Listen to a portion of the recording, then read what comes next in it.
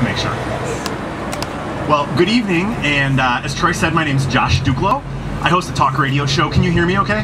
Yeah? I host a talk radio show on WHBY, which is AM 1150 and FM 1035 here in the Valley. I've been doing that since May of 2016, when immediately following my attempt to become mayor, give me time, to become mayor of Appleton. Did not succeed in that endeavor, but it led me down the path of talk radio, and I've been loving it.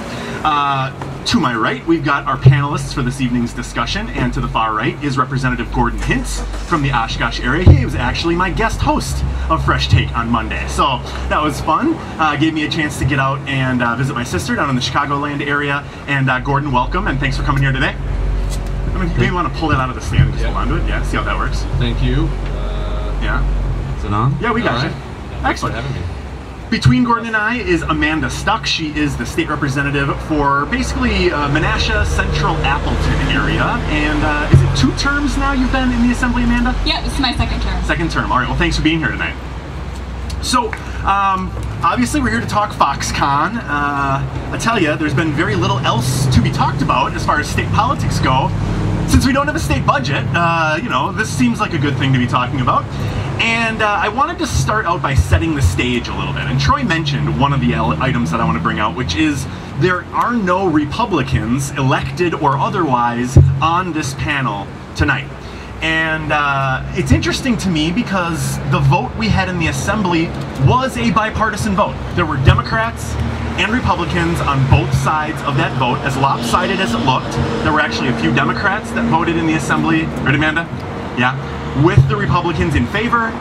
They were mostly in districts near the location of where this factory has been proposed, and there were a couple of Republicans who voted against it with the rest of the Democrats. So it wasn't necessarily a partisan vote. I guess I would describe it as a regional vote on the periphery with mostly partisan identification holding tight there. But since it has been announced in a much ballyhooed White House press conference with the President and the Speaker of the House and Senator Johnson was there, there's been a lot of talk about this in our state. And we want to talk, yes, but we also want to make sure we get facts in the conversation, and we want to hear your questions and your concerns. So before we get started, I do want to give both Amanda and Gordon, we'll go by first names tonight. I hope you're all okay with that, a little less formal on a Friday evening. We want to just hear from you guys, your takes on this. I am going to be watching the clock because I'm a radio guy and I can't just talk endlessly into the ether. So I'm just going to be watching the clock. There's no structure or any formal timing on this. I just want to keep a sense of what's going on. But just a couple minutes on basically what you're hearing, what your thoughts are, Amanda, and then Gordon, you'll go second. So you want to kick us off? Sure. So mostly I would say in my district, which is the Appleton and Menasha area, overwhelmingly the contacts we have had in this area are that people are against this project. And really the main reason why are just the numbers just simply don't add up. So we're going to be paying this company $3 billion. And to be clear, we are paying them because they have no tax liability because of the manufacturing and aid tax credit and some other tax credits. So this is actually a check of $250 million a year to this company that is worth billions with an owner who is worth billions himself. And people just don't want to see their money going to a billionaire and see somebody getting richer off of their backs, off of their hard work. So overwhelmingly, the people in my district have been against this. You know, I would say it did pass the Assembly with some Democratic votes, but I would not say it was mostly bipartisan. The truth is, out of 35 Democrats, I think there were about 4 Democrats that voted for it. So 3? Yeah. So I would say it's not exactly a bipartisan vote, but there were some Democrats, but again, mostly those that are in the area where this is looking to be located. Gordon, what do you got to say for us here? I mean, I think the interesting thing, and I appreciate the opportunity because this, I think, even if you are unsure, and it's easy to be unsure, you know, we just got the details of the package 25 days ago. You know, in the announcement, big press conference, and it was easy to be excited. Big company, they wanted to invest in Wisconsin, they chose us. The president was talking about it. But then we kind of got the details of the package, and it's been hard each day to get answers to a lot of the best questions. Amanda was on the Jobs and the Economy Committee that had a hearing in the Assembly. We had to vote on it within 17 days. And again, even if you wanted to be able to find a way to yes or understand, well, is this a good deal or not, by moving it so fast, you know, one, you weren't going to get answers, and two, Why are they moving so fast on something that has the potential to, cost us a lot of the money? Remember, we got the economic analysis after the hearing that said from the Fiscal Bureau that the best case scenario, if we create 13,000 jobs and have an additional 22,000 indirect jobs, and we have 10,000 construction jobs, with the money going out and the money coming in, it'll take us a quarter century to get our money back. So the best case scenario is taxpayers will be made whole in 2042 or 2043. There's a lot of reasons to think that might not happen, even if something happens. We had a hearing in Racine this week on the Budget Committee. I'm on the Joint Finance Committee, and we had a lot of questions. I mean, there's nothing in the bill that requires the company or that has any job goals or job numbers. We're just told, oh, don't worry, they're committed to it. First thing we hear is they're going to invest $10 billion. That's the capital investment that, they pledge they will spend, creating a big factory, and half of the tax incentives are based upon them spending $10 billion. Foxconn has pledged in the last year a total of $27.8 billion for 2 factories in China, 1 factory in India, and 1 factory in Wisconsin. If they were to spend all of that money, it would be more money than they have spent in the last 23 years. So when I say, are they likely to follow through with a $10 billion investment when they've made pledges around the world in the last year of more money than they've spent in 23 years, I kind of have a red flag. They're building a factory in China. One of that factory is going to produce the exact same things that we are planning on making here, large LCD screens, at 1/7 of the labor cost that we have. We've heard there'll be 13,000 jobs. Now, Terry Gao said 3,000, said up to 13,000 maybe, potentially. But we hear a lot from the governor about 13,000 by 2021, maybe more than that. And it's hard to imagine them, if they're going to spend $10 billion on a factory and on equipment, and they're a big automation company, it's hard to imagine them actually having 13,000 people working there. So, just so I don't keep rattling off, because I've got more to say, I'll come up for air there. But the two of the biggest claims that they have, there's a lot of questions to ask about those things, and there's no language in the bill to ensure that those things happen. You'll hear a lot of talk about, well, they don't get the money if they don't hire the people. And that's true on the job side, but if they build a factory and they decide to close it, they get the money and they don't have to pay it back. And if I told you, let's say it was 2005, and I said, we got it. We're going to give these guys $3 billion because we're going to build a BlackBerry factory. We're going to make BlackBerries for the next 15 years and we'll get our money back in 25 years. Or maybe it was 1988 and we said, we're going to make VHSs. It's going to be great. You might say, does anybody know if we're going to make LCD screens in 15 years, 20 years? Interesting. All right, well, that's one perspective on this. I think you raised a lot of good questions. Amanda and Gordon, thank you for that. We are going to take questions from the audience, but I just want to set the stage, kind of get the conversation rolling by trying to establish some shared facts on some of this, and it relates to some of the things that Amanda and Gordon have already said.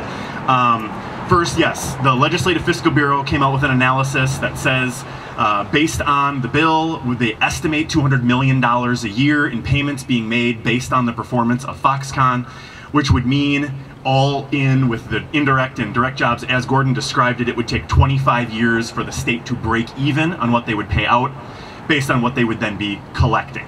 Can we agree that that's what the Legislative Fiscal Bureau analysis said? Money out, money in, right. Best case. Correct, based on the assumptions that were given to them by Foxconn and the governor, right? By the company.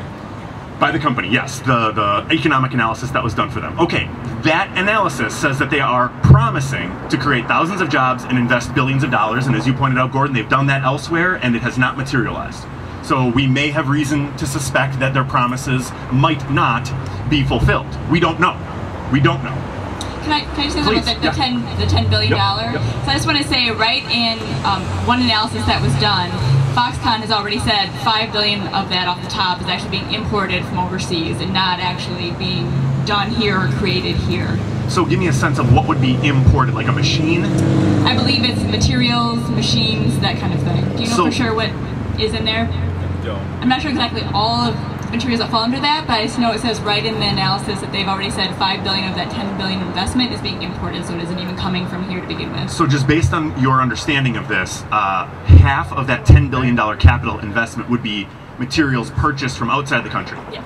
Now, do you know if that property would be taxable as personal property in the state of Wisconsin? Would it generate local or state tax revenues once it's here?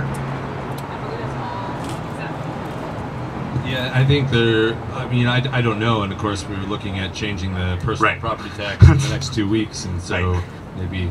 Okay, the reason I ask is because I want to make sure if it's not purchased here, it can still generate positive economic impact here, but... Well, I know as part of the bill, they do have a lot of other exemptions like sales tax and that kind, so I'm not sure what other taxes it might be subject to. Perhaps there might be some, but there are so many exemptions in here, I don't believe there'd be a lot of tax that they would be liable for because of it. Well, let's move on to those specifics in the incentive package. There are incentives here for employee payroll that would be paid out. These are refundable tax credits because, as you said, the manufacturing and ag tax credit has reduced the state income tax rate for businesses near to zero if you're a manufacturer or an agricultural business, right? Yeah, okay, just want to make sure that we're all on the same page with this. So if their corporate tax rate is already close to zero, a tax credit really only does them any good if it's refundable because they don't have much tax to pay, and so there's not really much to offset. And so this is where that notion of cash payments come from, is because these credits we talk about are refundable. So there are certain credits you might qualify in your personal income taxes that you get to take off the amount you'd pay into your taxes. If you don't have any taxes to pay in, you can't take anything off of your tax liability because you don't have one. The idea here is, rather than taking it off a liability, it's, oh, you don't have a liability? Okay, it's refundable, we're just going to pay you the money.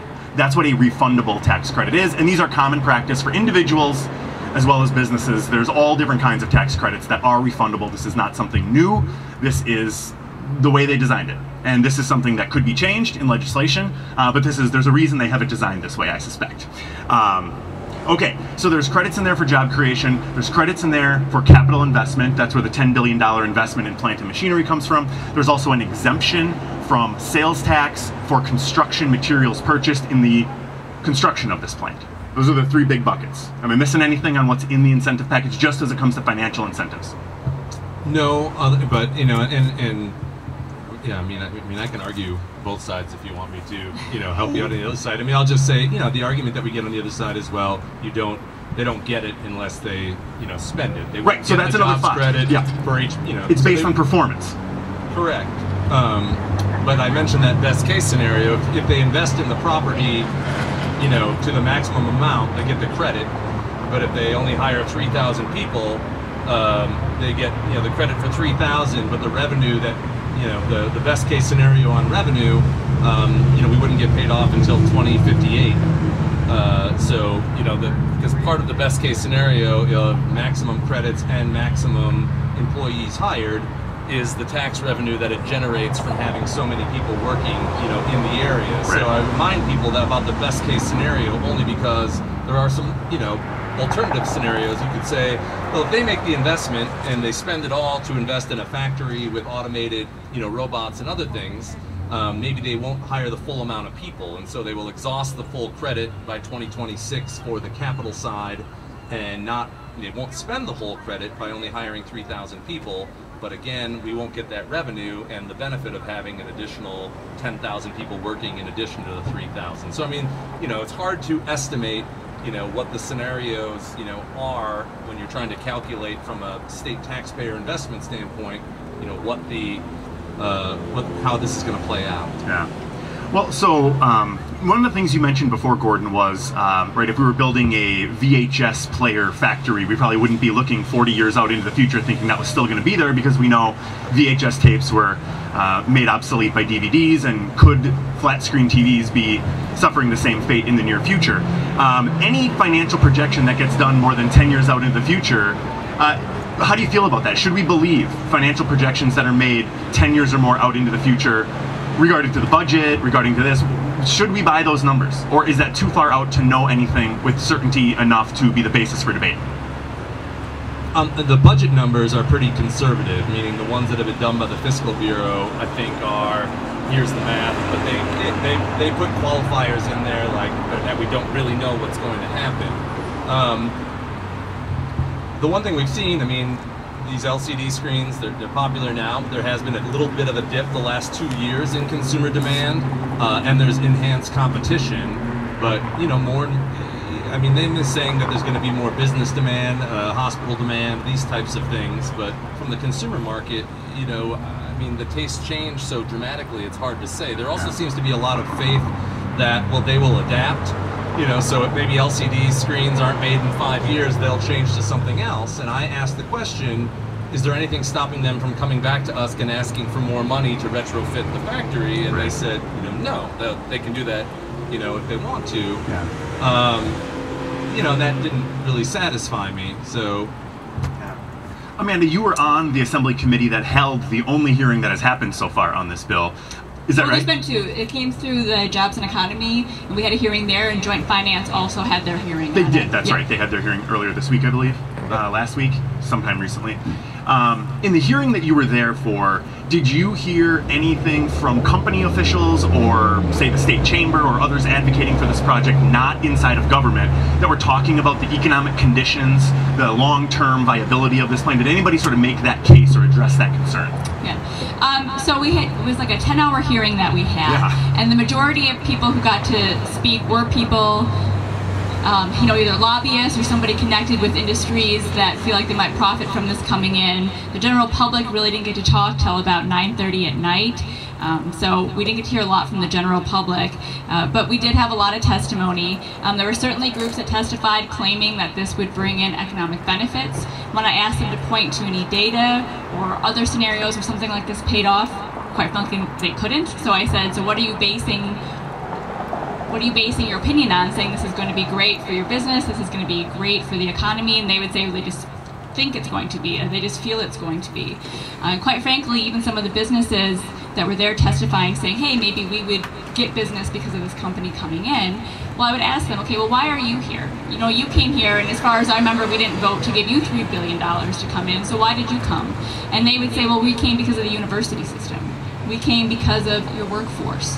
So they cited many other reasons. And to be clear, Foxconn had already been looking at this area for many other reasons. They cited that they were coming here because of our workforce, because of our proximity to Chicago, because of our water resources.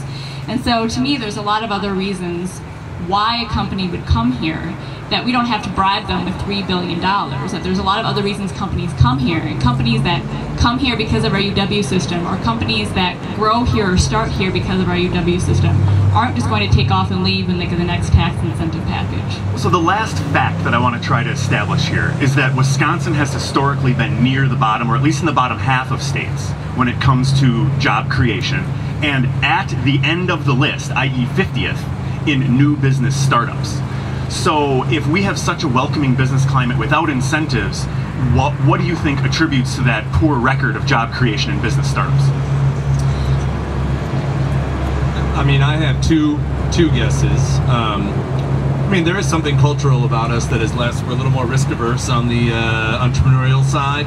The one thing we'll say is, you know, we have fewer startups, but the startups that we do have tend to, we have a higher percentage of success. And, you know, it's been 50 the last few years, but it wasn't much higher 10 or 15 years ago. Right. So I'm not going to throw that around, even though it is thrown around. And we're certainly probably not doing enough to incentivize and encourage through our research institutions. You know, on the jobs front, I've kind of pivoted on this one. Wisconsin we have a people problem. I mean, we are one of the oldest states. We're the 15th oldest in the country. The Racine-Kenosha area are two of the counties that have the fastest loss of working age people 25 to 54 years old. So now we're talking about building a company in a place that has 10,000 fewer working age people than it did 5 years ago. By 2040, the state's going to have 110,000 fewer working age people. And so we've got low unemployment, we've got slow job growth. So the question really is, will $20 an hour, which is the starting pay at Foxconn, be enough to recruit people from all over the world to move to Racine? On the floor debate in the hearing the other day, that's what they were saying, that, you know, yeah, they will. They'll move to Wisconsin Valley, and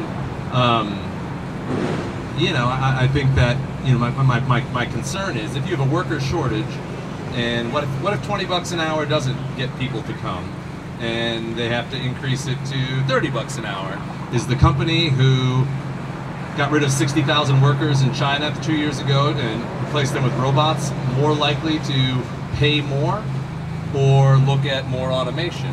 And so, I mean, you know, this market issue, I mean, I can only make a real assessment with what the information is right now. And so I think the slow job growth has some, you know, if you have low unemployment and slow job growth, a lot of it is that you have a people problem, and we know employers in Northeast Wisconsin are having a hard time filling a lot of jobs. We just hear more about skilled labor, but to be honest with you, it's all working age people. And you ask, well, why aren't people moving here? If the headlines are animal waste and drinking water, cuts in schools, and declining investment in universities, that's not a, you know, real big selling point. Yeah, I mean, I would just add that we do have an image problem. People really, if you're not from Wisconsin, they have a perception we just sit out here in the cold with our cows drinking beer, and we don't do a good job of changing that image right now. And so it's hard to bring in those young millennials. But certainly, you know, even when we look at some of the testimony, we did have somebody from Generator there who does work with startups, and in an article he was quoted as saying he was concerned that because of the liability this puts on our budget and our taxes, that we're actually going to see support for things like Generator or funds for startups diminish, because that'll be one of the first things to go when we need to come up with our $250 million check that year for this company. And that also it's more about some of the social policies that have been coming out of the administration that actually drive those millennials away, drive those people who are in those tech industries away from Wisconsin. So I think that's a big part of it. I do want to also follow up on something Gordon said, though. So he talked about $20 an hour, when the truth is that the incentives actually start at $30,000 a year, which is more like $14, $15 an hour. Which is very close to the beginning wage at manufacturing facilities in this area, as well as around the rest of the state. That's a typical starting wage. It's not, again, to Gordon's point, I don't think that people are going to necessarily be flocking from other areas just because of that wage.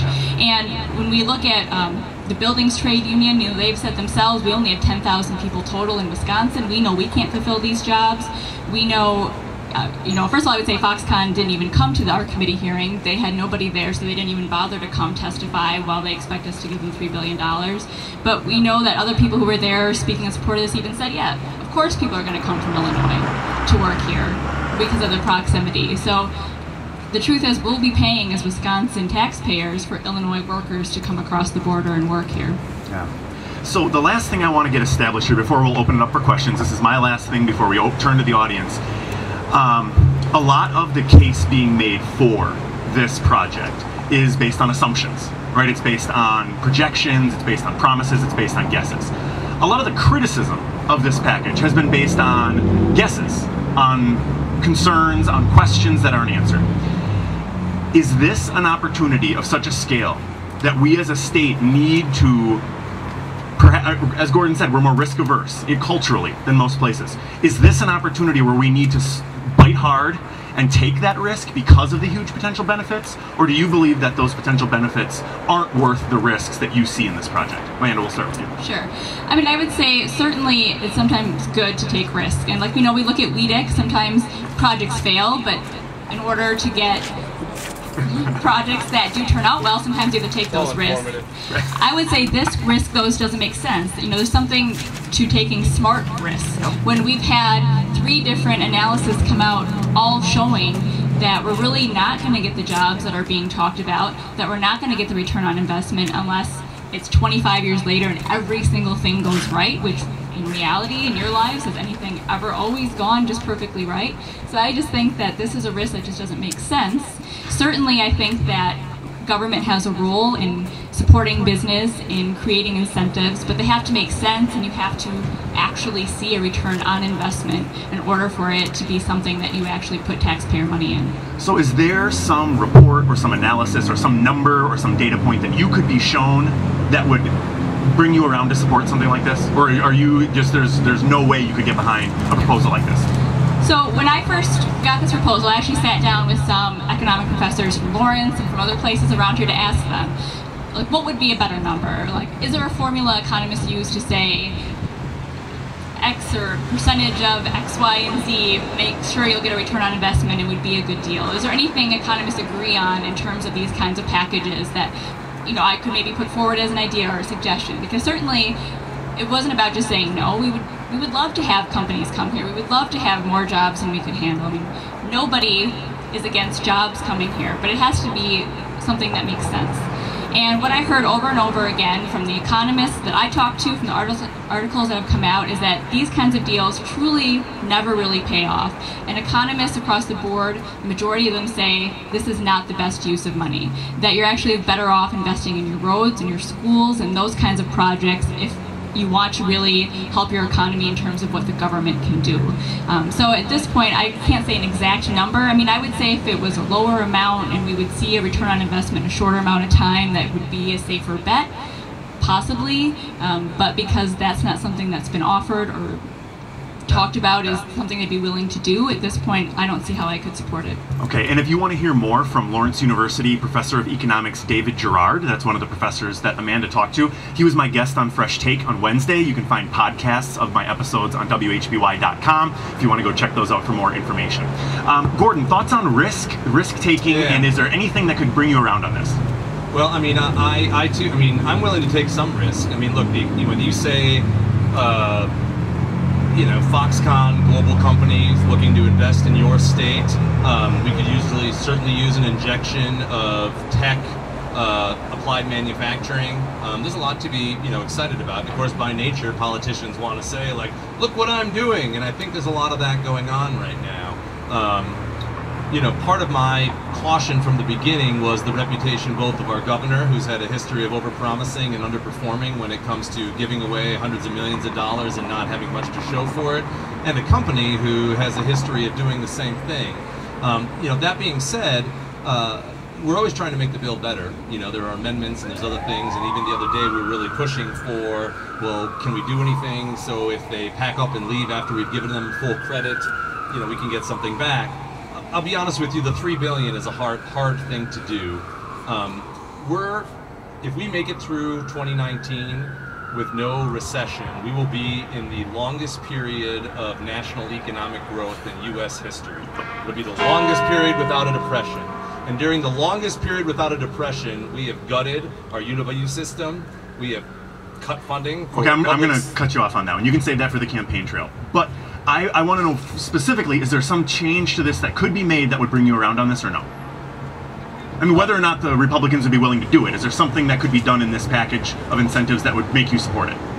I mean, if it was located in Oshkosh, would you support it? It'd be a tougher thing in Oshkosh. I think even the people who are voting for it, and my colleagues in Kenosha and Racine are voting for it not because they think it's a good deal, but because, how's this? There's a big difference in people who they're a little thirstier for the Kool-Aid being served in southeastern Wisconsin. Amanda's right, and I've talked to been in contact with economists that have no skin in the game nationally.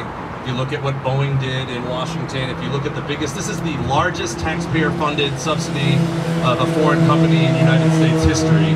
And if you look at the track record objectively for people that have no skin in the game, they'll tell you these things don't work out. Now I'm telling you, if we're going to go forward with this, I hope I'm 100% wrong, and this is the greatest thing that ever happened.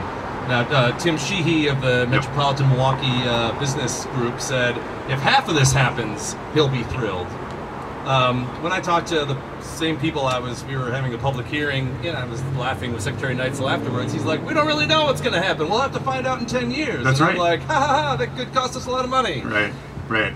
So that part is absolutely true. And Republicans that I have talked to on my show, I've talked to a few of them, they are not saying this is all absolutely going to happen. They know enough not to make that promise because of the track record of the company, but also just the uncertainties of the economy. Gordon, your point about the fact that I'll just say this, we are due for a recession in this country.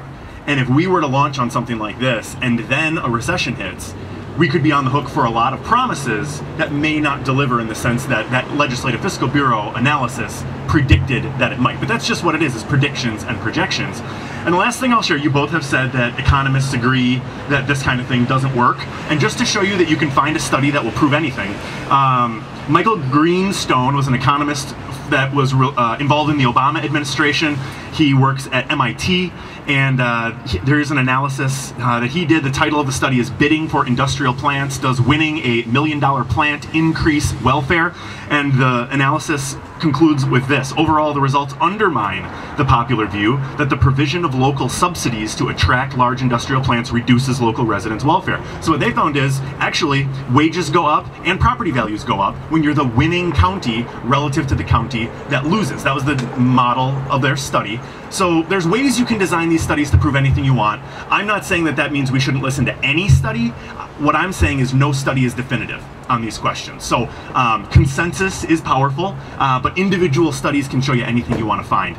So just a bit of caution thrown into the mix in this conversation as we open it up to the audience. And I'm curious, if you do have questions, we want you to have your questions answered, or at least get them on the floor. We're not passing a microphone around. And I will say this, if there's shouting or speaking out of turn or other things, even by us, you guys are you're exempt. You can talk as much as you want, Gordon, and I know you're good at it. Yes. But in the context of this is not turning into one of those town hall meetings you see on TV. I don't know that anybody here wants that. If you do, you can leave right now, because if it turns into that, this will end very quickly. Okay, so I just want to set that as an expectation. Can we all agree on that? Yes? Okay. I mean, feel free to ask any question, including something we already said. Yeah, I mean, Amanda and I have been drinking out of a fire hose for the last 4 weeks, and some of the things we said may have come out, you know, fast and not made sense. So feel free to absolutely ask, we can cover things. What is Foxconn? Absolutely. Maybe we should start with that. No, we'll start where you want to start. Who's got a question that they would like to ask? Who wants to go first? Be the brave guinea pig to start things out. Absolutely. Yeah, stand up, just shout it out. I'll try to talk loud so everyone can hear me. Thank you. We weren't supposed to shout. Out of turn, Larry, out of turn. All right, so first off, $250 million a year payment, correct? Is that 200 to 250. At the peak.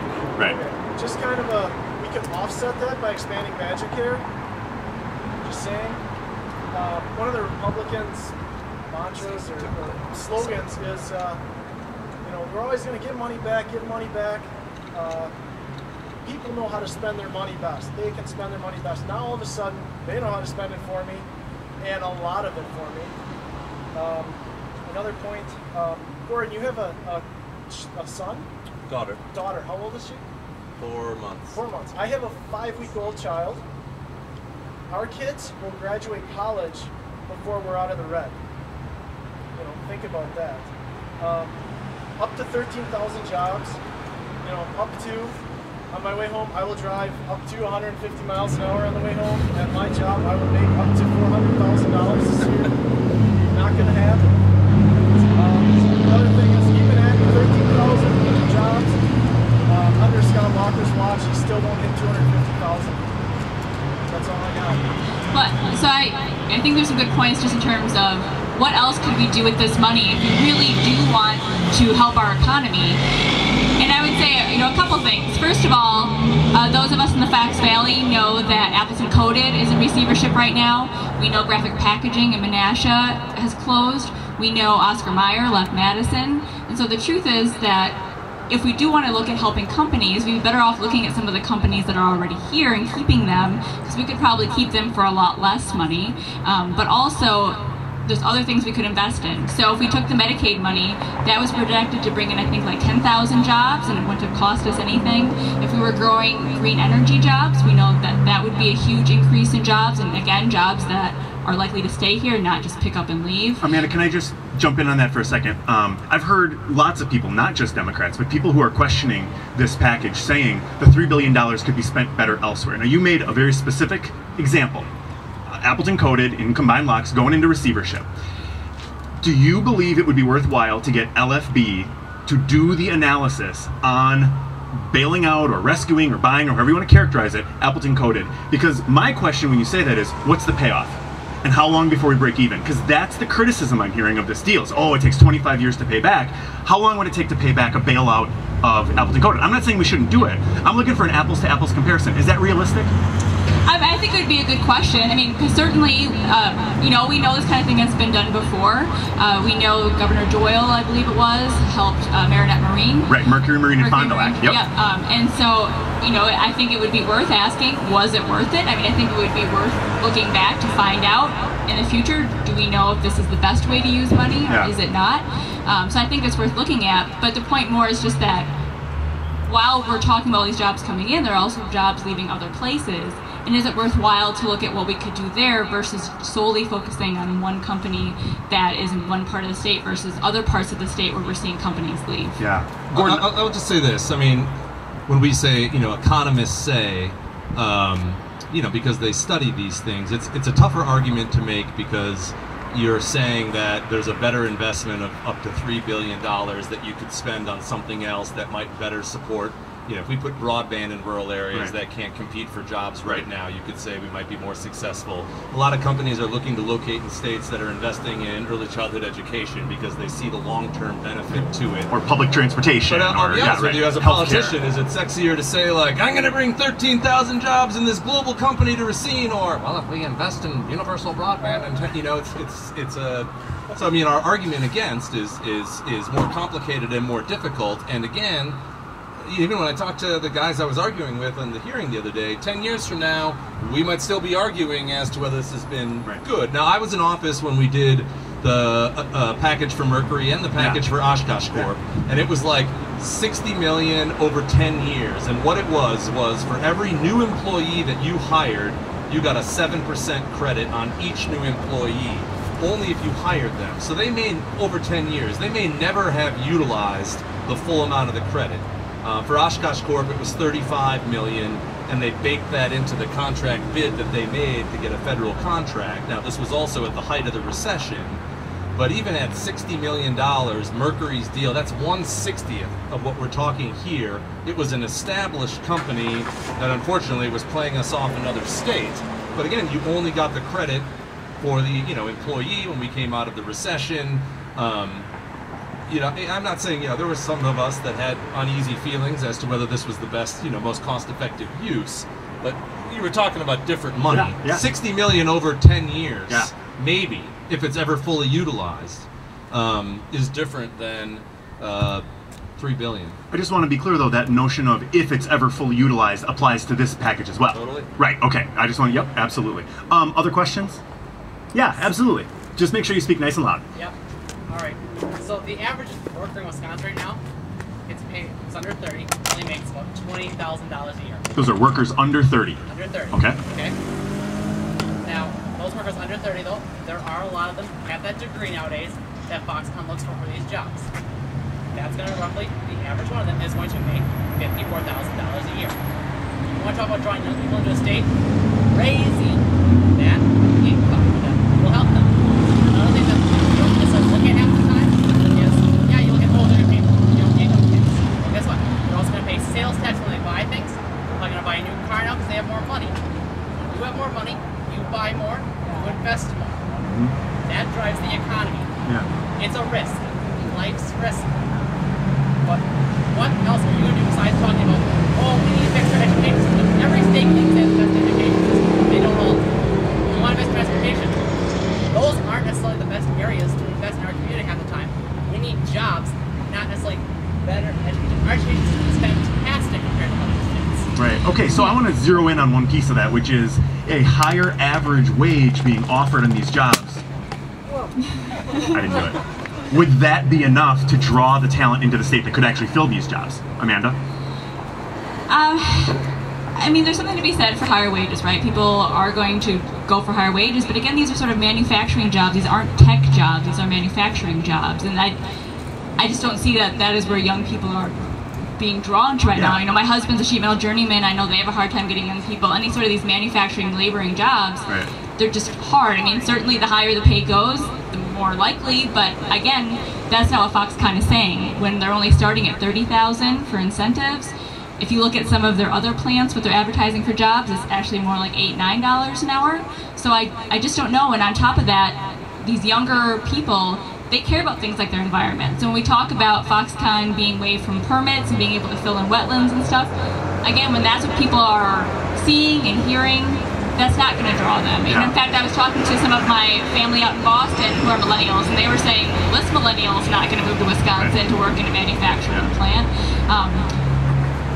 So I don't really think truly that we're going to be seeing $50,000 jobs based on what they were looking for credits. No, that is the stated average of jobs of these 3,000 that are promised to be created. So you just don't buy that number? Well, an average. So you could have a few people making a couple $100,000, and then the majority making 30 or less. You know, I mean, it's an average. So. Right, as opposed to a median, which would tell you there's half above and half and we've below. had complicated medians. First, I just want to say that I'm sympathetic to that argument, and I think that in the best case scenario, especially with some of the other indirect jobs around this idea, would be one of the ideas to sell it. However, there are a lot of things that draw people, and Wisconsin is one of 11 states in the country that has cut higher education in the last 4 years. Other states are investing hard because they see the benefit. And of course, the majority of our jobs in Wisconsin have been created in Dane County, where they have the big research institution, UW-Madison. I will say this, so in the Ernst & Young report that I have here, for the 13,000 jobs, 75% of the jobs that they list of the 13,000 would be hourly operators and techs,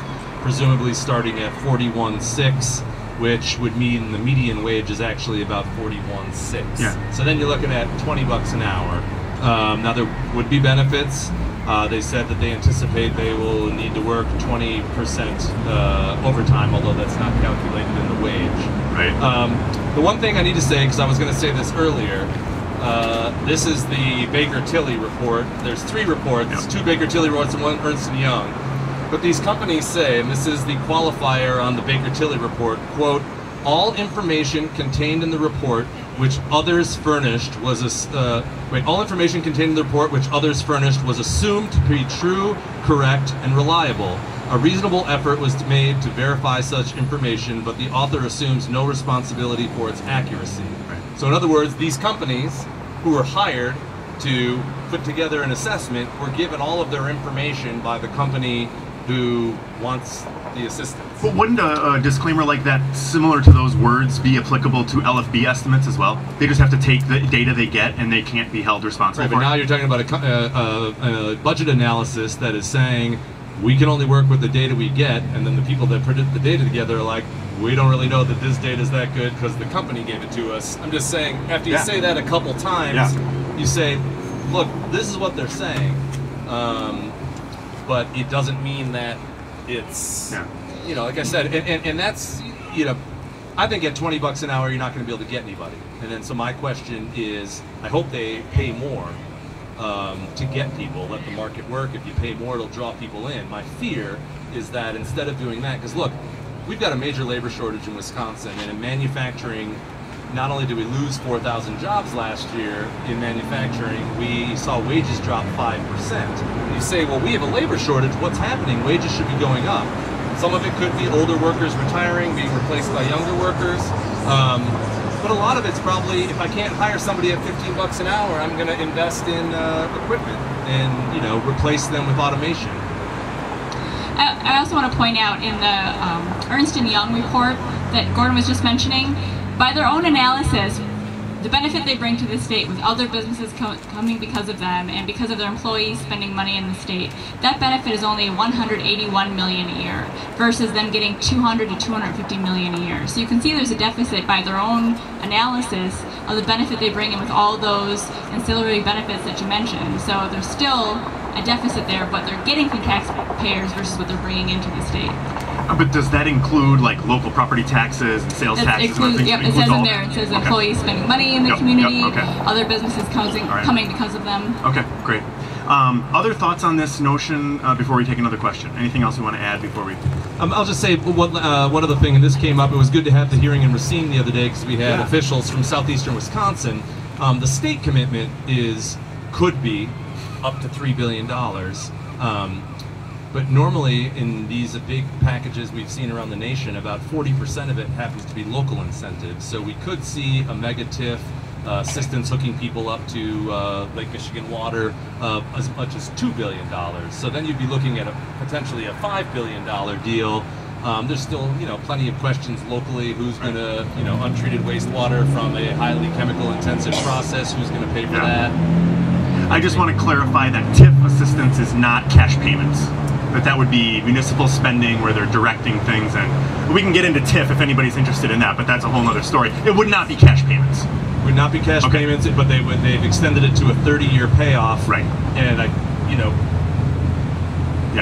I could get into a big headache, but one of the risks is if the value created inside that TIF is so high, the only way that the city or the municipality can get that increment is by raising property taxes on everybody outside of the TIF. Right. We will get into TIF a little more later. Super nerdy. When we get into the amendment package that was added on to this bill, there is changes to the TIF law, and I've got questions for you guys about that. But Amanda's got one more thing, and then we'll take another question. Well, I just want to add about the $20 an hour. We actually tried to do an amendment saying that they would have to be $20 an hour in order to get the credits, and so that failed on party line. Yeah, okay. So trying to make sure that if they're saying it's going to be $20 an hour, that it really would be, but we couldn't even get that passed. Sure. So you were trying to basically put into the bill that the only jobs that would qualify for incentives would be those at that You have to be at least $20 an hour. Yeah, and that did not pass. Okay. Next question from the audience. Anybody have questions or comments that they want to share in the discussion? Yeah. I'm an educator, and if the state is going to spend this much money, I want it to go to, I'm sure I'd like everybody to move to Wisconsin, but I want it to go to young people who are here now, and to your babies, and to create a better place for them. I want it to go to my students now. That's what I'm really here. And that's as opposed to people who move here or people from other countries, other states, right? Okay, so that gets back to that labor shortage idea, the idea that there aren't enough jobs to keep people here. Even if we have the jobs, they're not good enough to keep people here. The brain drain, we're losing our educated people. We've got one of the best research universities, as you said, Gordon, in the world, and yet we can't keep those people here. Right. And you don't see Foxconn making a difference in that? No, I mean, I said earlier that my hopes would be, and I understand the appeal and the best case scenario, but there's also trade-offs. We also know that people under 30 want to live in places that have quality public transportation, and that's something we've significantly underfunded. I mean, we know we have enough data, we have enough polling on where young people are choosing to live, and the reasons why. To combine his points, your points, and your question earlier about what it would take to support, when I was looking at incentives, one of the disappointing things about the $3 billion is that it all went to the company. It didn't, there was no money provided for customized job training. In other words, if some of the incentives have gone to underemployed or some of the unemployed minority communities that we know we have in Racine that's traditionally had high unemployment, or gone to connect Milwaukee's population that is in need of better employment through enhanced public transportation, customized labor training has a much bigger return than tax incentives, and so it would be easier to stomach tax dollars as part of an incentive package going into our population to be able to assist this company that will profit off of that kind of investment. After the fact, we saw because we don't have enough money in this budget. They said, oh, we're going to put $20 million in the next budget to help the universities train people for here. But, as part of the big sticker $3 billion, it would have been nice to see and easier to justify some of the assistance. Because, again, the company's going to benefit from that assistance, but so is the worker. So is a Wisconsin resident. That if that company doesn't pay off, they're going to have that training, that skill, to be able to go into something else, and it'll stay with them. Yeah. Basically, you're talking about, you could, for example, pay a local technical college to run a mechanical engineering course so that people who don't have the skills to get hired at Foxconn would then have those skills, and they would take those skills with them, whether it's at Foxconn or anywhere else. Right, because we're not now, what we're going to do is we're going to shift resources that are pretty slim to those programs anyway, which will be an additional benefit to the company, and yes, to the student, but it's going to come at the expense of some other things, and I just feel like, that's a lot. We'd be doing a lot for them to provide them with a skilled workforce ready to go, which would be easier to support. Now, didn't the Assembly amendment add some extra spending that was at least partially designated for worker training? Yeah, but not until the next budget. 1921. Okay. So those new dollars actually kick in the 1921 fiscal years. Because we don't have any money. Okay. Amanda, thoughts on that? Anything? No. Okay. Other questions? One of the things. Oh, I'm sorry. Go right ahead. Well, yep. Okay. Oh, I thought you were trying to. No, with the red. Yep. All right. We'll come to you next. Environmental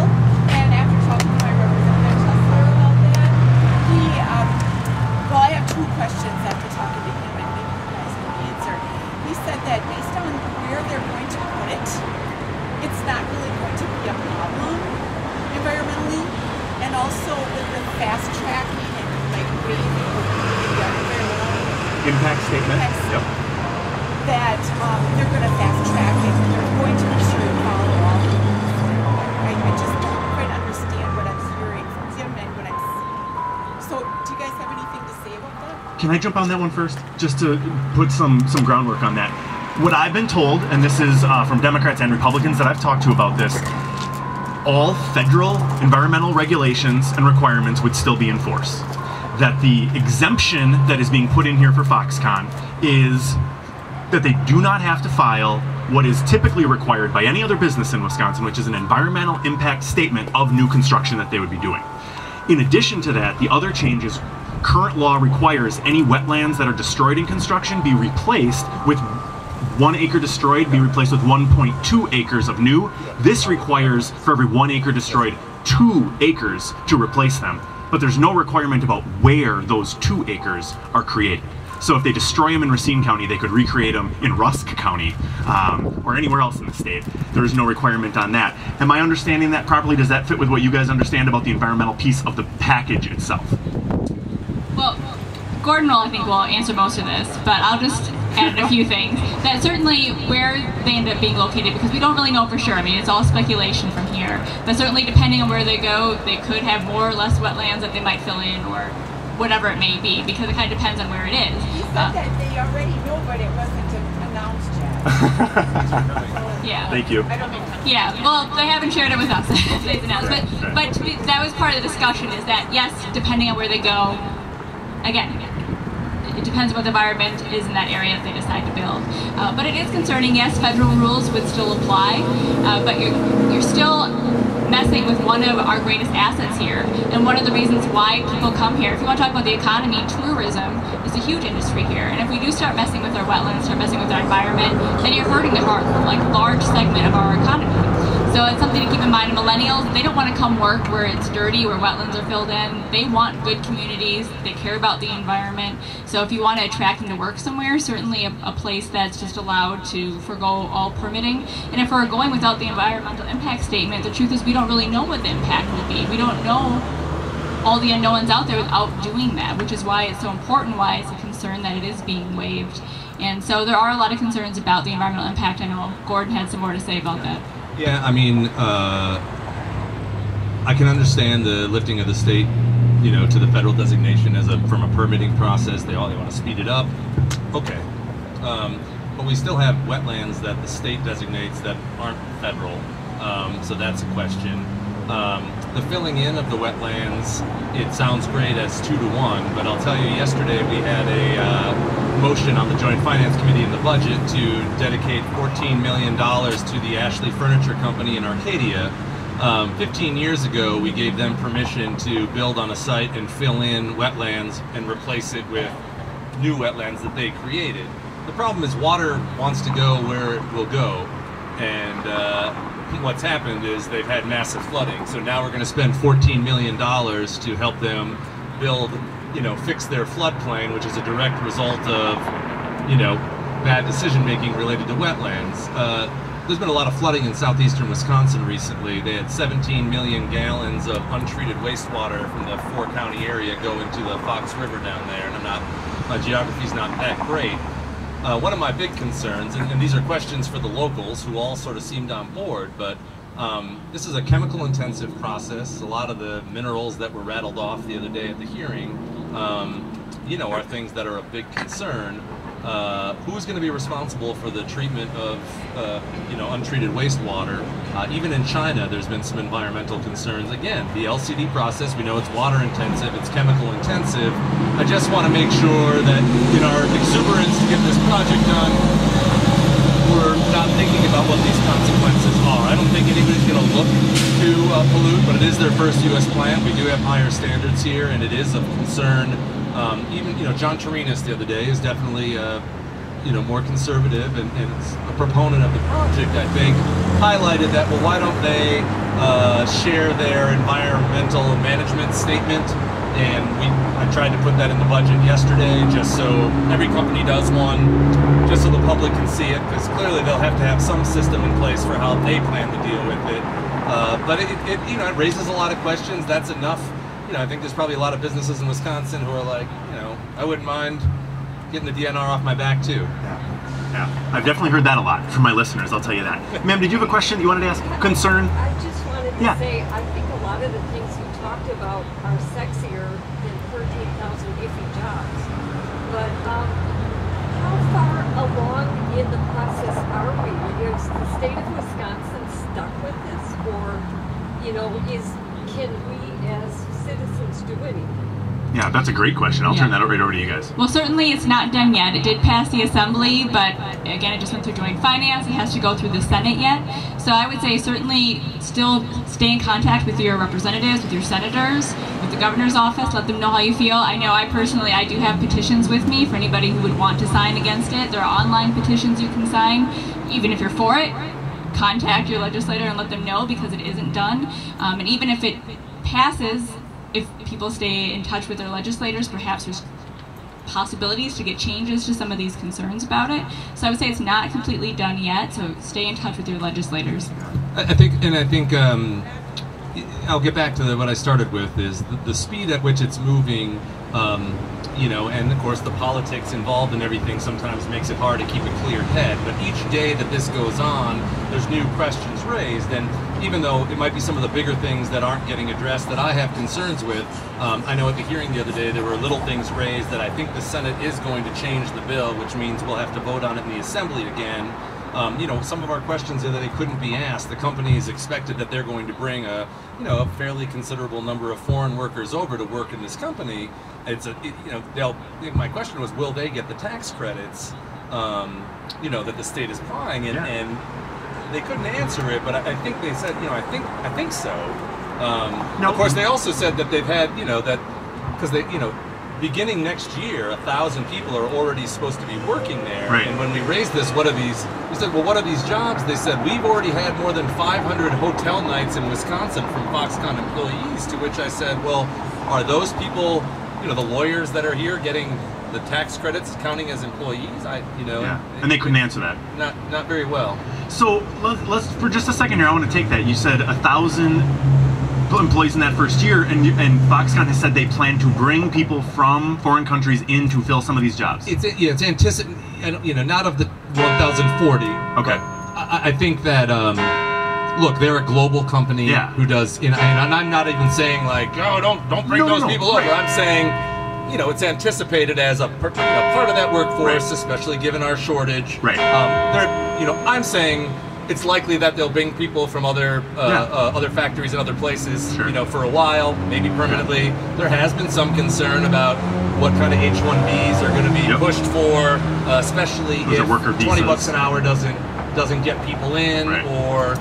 But so if let's just say somebody came from China and took one of these jobs, and they work here for a year, they would be working and living in Wisconsin. Why wouldn't they pay income tax on that? Wouldn't they? No, I mean that's what that's what I'm saying. I mean, and I have a little different take. Do you think they wouldn't? Why wouldn't they pay income tax?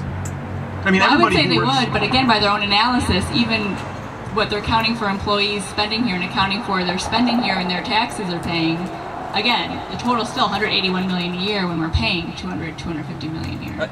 In my thing, I have a different take. Some of my colleagues. I wish all of the jobs were filled by Wisconsin people. Right. But I also would be more than happy if 13,000 30-year-olds move to Wisconsin from all over the country to buy houses and live here and take Let's these just jobs. take one person from Illinois. If they work in Wisconsin, do they not pay income taxes to Wisconsin? They do. They do. So whether they live here or not, if they work here, they are generating tax revenue for our state. Yes. Right. Okay. So just putting that out there. Yep. No, and it's one of the things that now they will pay property taxes, sales taxes, and other things. One of the things we saw yesterday was some of the northern counties in Illinois that have suppliers are organizing to make a pretty concerted effort to get some of that indirect business and jobs that are probably included in the Baker-Tilly analysis. And I don't know what that we can do about it. Some of the critics of states playing against each other suggested that the optimal scenario would have been Indiana, Illinois, and Wisconsin and Michigan maybe getting together, shipping in together, and building a regional thing. Obviously, that's in Europe.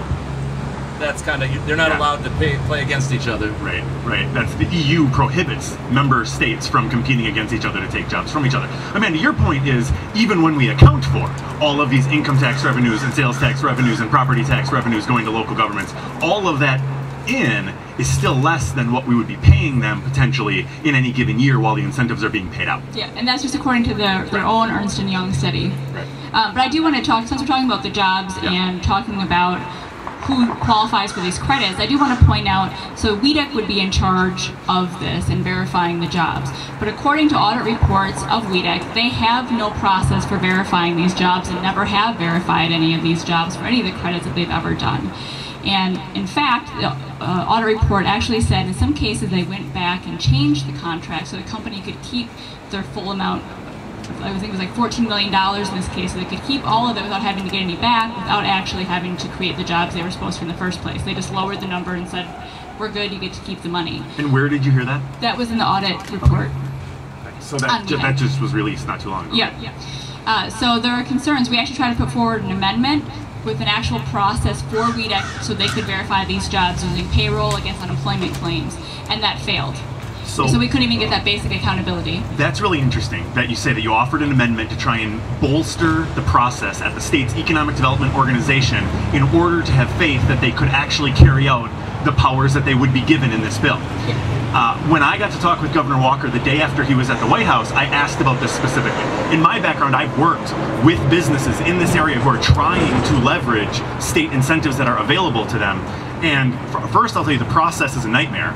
And so that could always be improved, and I'm sure you've heard that from business owners as well. But when I asked him specifically about their ability to verify the jobs that are created and any potential clawbacks that would have to be done, that would be taking the incentive back if once it is paid, the job that triggered it is destroyed. And I asked specifically about WHEDC. What he told me was the nature of this package and project would be so high profile that he was certain that the legislature would create a standalone committee just to do oversight of this project. And it sounds like you were trying to do just that in the process of passing this bill, and I'm assuming it's the Republican majority did not vote for this. Yeah, I mean, I would say the amendment didn't say anything about creating a committee. It just created a very specific process for WHEDC to use to verify jobs. I mean, certainly a committee could work, but I don't understand why a simple process for WHEDC to use, and not just in this case, but for WHEDC to use in other cases that they don't have a process for, failed on party lines. Right. Is there a committee in the legislature currently who has oversight that they would be able to hold hearings and try and hold WHEDC accountable on this? If, assuming this passes, if this gets going, is there a committee that has that authority? There's not a specific committee, but joint finance maybe. Yeah, a lot of times, you could put language in there that would say, subject to review of the joint finance committee. So if you had a passage, or if there was an additional payment or something, maybe you could put it in there. They've been very concerned about not, the reason they rejected Amanda, the committee amendments, and even some of our suggestions is, it's what makes me nervous is, they didn't seem to want to. They're saying, well, you guys passed the bill and don't worry, we'll put a lot of these things in the contract. Well, it's hard for me to pass sign on to a bill until I know. And as Amanda said, WHEDC's track record on the incentives that we already have is not that good. And I like Mark Hogan a lot. I've talked to him quite a bit. Some of it is it's just really hard. Some of it is we've done audits of WHEDC and it's just been just haven't done a very good job. In the state of Washington, they gave $8.5 billion to Boeing a couple of years ago, and they are trying desperately. Now, they had some clawback provisions in there, and they've gotten rid of 13,000 workers, and the state now, Republicans and Democrats, are trying to pass new legislation to go after money that they never received back. Because that investment obviously included some conditions on jobs, so that makes me a little scared. They obviously don't want to be so prescriptive with the legislation that makes it difficult to have the contract, but it's hard for me to say, they're saying trust us. I mean, think about the case we just had. Let's say a foreign worker comes over for a year and they get that credit, but then either that job leaves and is not replaced by somebody else. Does that count as one of the 13,000 jobs, or? And I don't know, because I haven't thought about know, if the job leaves and is done and is replaced by a robot, Right. you know what I mean? So I mean, if they do go forward with this, and I have no idea even if it passes, if it's going to happen or not. You know, these are things. I mean, what if someone works for 5 years? You know, what's the? I mean, I think that the worst case scenario is that they use all of the capital credits, Right. and then we have an obsolete factory. Because the only one thing that we haven't said is, I've seen a lot of articles talking about this being Google or Intel or Microsoft. Foxconn is a contractor. They build things for those companies. Apple pays Foxconn to create the iPhone. They don't create products. There isn't, you know, if you're wondering like, oh, check out the new Foxconn iPhone. Right. It's not. They make the iPhone for Apple. They're a contractor. They you know, they're an assembly, you know, and so they're now getting into the LCD market, but there's not exactly a track record of success. And they would be creating these LCDs to then have Sony sell and put their name on, or some other. No, I think this is their They're first actually going to be venture, 'cause branded. they bought Sharp. Oh, that's it. Okay, all right. So Okay, so they're actually going to have their own product on that's the right. shelves And, for the and first so time. this is, you know, new, and they're Yeah. going to invest in R&D, and I know Michigan is looking at getting their research and development, you know, place. Right. If again any of this happens. So when there was a Janesville plant in Beloit, there were also a lot of supplier firms that were in Beloit. Now when Janesville went away, or I'm sorry, from Janesville, when GM went away from Janesville, those suppliers mostly left as well. So in as much as there is this huge upside potential of the downstream benefits to existing businesses, there's also that risk that if the sun goes away, then everything withers around it. If Foxconn were not to stick around long term, those suppliers, those existing businesses could end up holding the bag or being overinvested and overextended as well. There's that downside risk, and that's one of the concerns. Yeah, I mean, I've been reading a lot about supply chains, and it's really interesting. And you know, I represent Oshkosh, and so I'm more familiar with Oshkosh Truck and a lot of the businesses that we have that supply Oshkosh Truck that exist primarily because of them. Same with Mercury. The one thing I've sort of learned is you can't just create a supply chain. You know, you can't say, well, we're going to open a business and then we're going to have other you know, businesses come up and they're going to become the suppliers. With the iPhone, you know, the supply chain was in China, but the people that make the little things that go in the iPhone are getting paid wages that will never exist, that we would never work for here. Right. And so some of the components of this LCD screen just simply won't be made here because they would never be cost effective. Cost competitive, yeah. Yeah, and again, they're building the plant. You know, it's sort of like the foreign companies that make refrigerators. I don't think they make them in, you know, in Japan. They make them here with the Japanese company because you don't want to ship those. Right. I think they're thinking the same thing of having a domestic factory here, but a lot of the other components besides the actual screen are probably going to be imported, and they may not, you know, these screens might not even be sourced here. Yeah. Again, we don't know exactly what that's going to look like from them. And there is efforts underway by the state chamber and other business organizations to try and establish that supply chain, identify potential existing businesses in Wisconsin who could supply anything or everything that Foxconn would need, but we do not know yet what that would look like. Other questions or concerns anybody wants to get in with? I got one, Josh. Yeah. You know, first, a statement and then a question. I'm a small businessman, obviously. I started an organic lawn care company 9 years ago. The struggles that I went through to do that, the licensing, you know, the hiring, the taxes, everything I've had to undergo. We almost quit 2 or 3 times. When we were 3 years old, we got a $9,000 fine from the Department of Agriculture because we sprayed 3 houses' weeds with vinegar and water.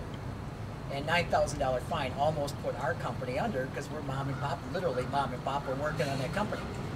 So that is a small businessman who's turned it around through a lot of hard work on my wife and my part, and obviously my kids' part. And we're still around for 9 years. So now I'm looking into this, and you and I talk almost daily, it seems like, about this, and this is why I wanted to do this. One of the questions that I had for Gordon when he took your place, which excellent taking your place Monday. You're gonna watch out for your job now. Although Dean would not agree with you. I ran into Dean in the hallway. I know he did. Called me. And a question that I just wanted to ask again so that you can get the answer. Wisconsin ranked 33 in job production between the years 2015 and 2016. Organically at that time, 33 was a terrible number. But we did create 37,000 jobs, and I'm assuming we're creating more than that right now organically. Why do we need to pay a company when we're creating these jobs on our own, where the money goes to companies like mine, people, it stays here in the country? It's the profits aren't going overseas. Why do we need this so bad? The question is why, we have relatively low unemployment. We've had modest job growth, about a little more than half of the national rate, and some of it has been slow economy in Wisconsin. Some of it has been, like I said, a shortage of workers. I think the hopes of people are that the injection of this kind of new economy business will create better paying jobs. Like the younger guy said before, we'll make people want to stay here, we'll recruit people from out of state. A lot of hopes and aspirational stuff. A lot of us also, I'm reminding Amanda earlier of a quote, about sort of organic. I always bring up Epic Systems in Madison. This was a small business, it was built off of the talent that existed, right? Yep. That grew, that got a niche, that probably got lucky at a couple times, but was near the UW-Madison. They got incentives to build a big plant that paid for themselves over in Verona. They are, 10,000 people or whatever they employ. That's an organic story, and we've got plenty of those in Wisconsin. And I think you raise a really good question. You can say, well, with Mercury and Oshkosh Corp, those were long-standing existing businesses, and I mentioned to you all the suppliers that already existed that we weren't hoping that would start, that you could say, well, priming the pump during the recession at a time when they needed to expand or we wanted to retain them made some sense. There are some libertarian groups who suggest, we should lower the taxes of everybody instead of giving it all to one company, or that government shouldn't be in the business of this anyway. But, my three pillars are always, infrastructure, invest in roads and bridges, and invest in education, human infrastructure, and then support entrepreneurship. Quality of life, make this a place people want to live, and people want to work here. People live here and businesses want to come here, then that'll grow from there. So I think you make a good point. I think it comes down to, if we really want to help our economy, what's a better way to use $3 billion, or what's a better investment or a better way to help our economy?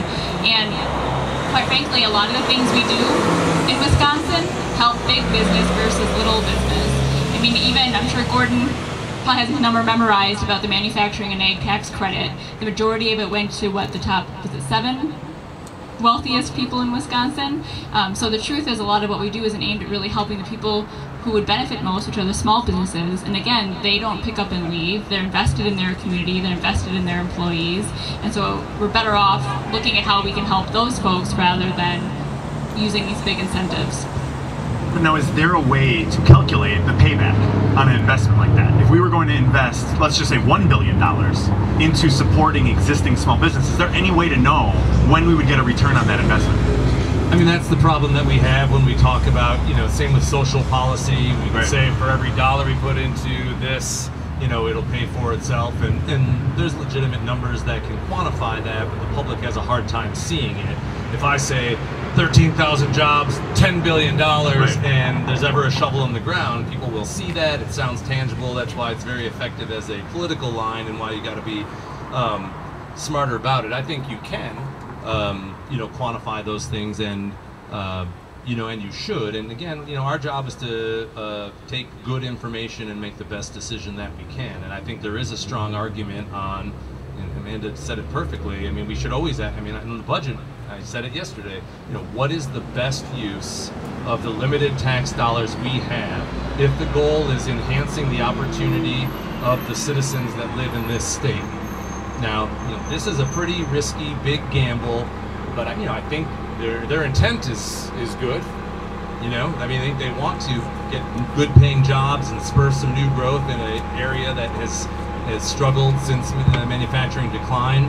But it does come at the expense of a lot of other things. Other comments? Yep. I'd just like to build on that. Why should we be concerned? Why should we be scared? What can I tell my friends about what's bad about this deal? Why should we be concerned? What is the What are we sacrificing for that $200 million potentially the check we're going to write from our state? That's a great question. Take your favorite government program. I mean, the one thing that I've been saying is, you know, I mentioned before, you know, our revenue growth hasn't been great, but it's been going up for one of the longest periods in U.S. history. And so we really haven't had, you know, we've had money, and we still haven't been making a lot of investments in things like the UW system. One of the challenges we're going to have going forward, in 10 years, we will have more retirees than workers. And there are more government services, especially in Medicaid, for frail, elderly, developmentally disabled, nursing homes. Our expenses are going to go up to take care of an elderly population who is not working, and is the revenue we generate from Social Security and pension income is lower. So we will have less money to take care of more people with expensive services, meaning if we don't do Foxconn, we will have less money for education and the UW system. But if we do Foxconn, because there's a period of time from like 2022 to 2026, if the best case scenario works out, meaning a pretty aggressive buildup, right, that it is going to cost us $400 million a budget. That is 60-some% of the amount of money that Governor Walker's talking about putting into education this year. Just so you know, so you can imagine, and that's, you know, think about if we're in a recession at the wrong time. So that's the best case scenario. What's the worst case scenario? You're right, because that is the net number. So that number assumes that we are giving away the credit, but we are also getting the maximum income generated from the jobs that are all there. You know, under the scenario I gave you before, where they get the credit for building it, but they only have 3,000 employees, the payoff is later and probably more expensive during those years. Again, it's hard to tell someone like, Foxconn, it could be a disaster in 2023. Yeah. But that's... Yeah. But I think, to your point, the worst case scenario would be a situation where vital government services don't have the funding they need.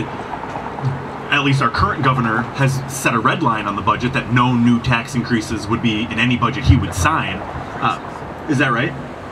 Except for Priuses, electric vehicles. Oh, yeah, that's right. That's right. Electric vehicles are going to have a $100 fee on them now. So, Gordon, as far as working this into the budget, the Foxconn incentive deal has gone and had a hearing at Joint Finance. Did Joint Finance vote on the bill? No, and this is going to be interesting because